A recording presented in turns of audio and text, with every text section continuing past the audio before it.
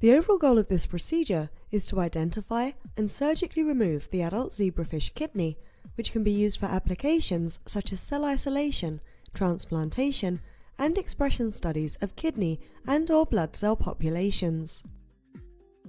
This is accomplished by first selecting a 3 to 6 month old adult zebrafish for dissection.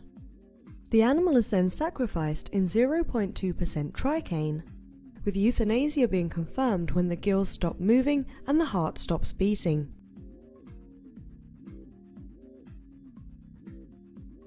The third step of the procedure is to use dissection scissors to open the abdominal cavity and to remove the organs located within it. The final step of the procedure is then to use fine dissection forceps to remove the kidney from the underlying connective tissues.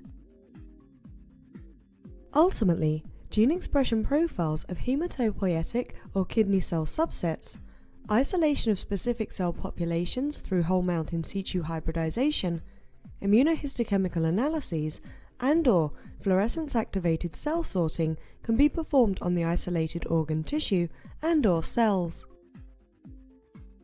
Visual demonstration of this method is critical, as the dissection steps are difficult to learn because the zebrafish kidney is a delicate organ that's anchored to the body wall via dense connective tissue. The implications of this technique can be used in the therapy or diagnosis of kidney and blood diseases in humans, as biological processes are highly conserved between zebrafish and higher mammals. Numerous molecular genetic tools have been developed in recent years in the zebrafish, making it a useful animal model.